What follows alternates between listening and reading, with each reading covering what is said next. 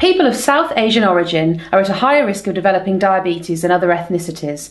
Charity Diabetes.co.uk states that people of a South Asian origin are up to 6 times more likely to develop diabetes than people of other backgrounds.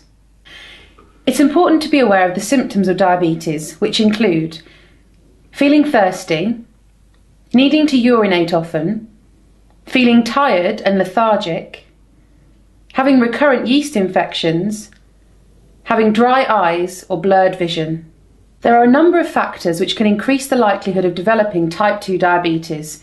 These include having a close relative with the condition, being over 25 years of age, having high blood pressure, leading an inactive lifestyle.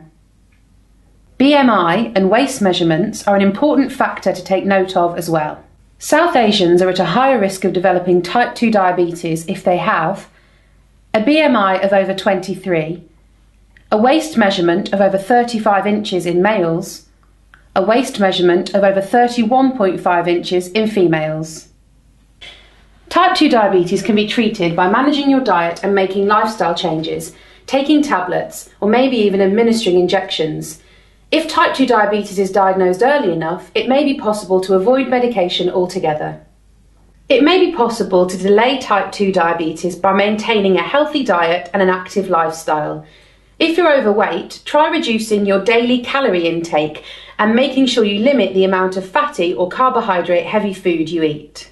You could try basing your meals around vegetables or reducing the amount of alcohol you consume to improve your weight loss efforts. But remember, when considering weight loss, it's important that you follow a healthy diet plan, so speak to your doctor for some advice.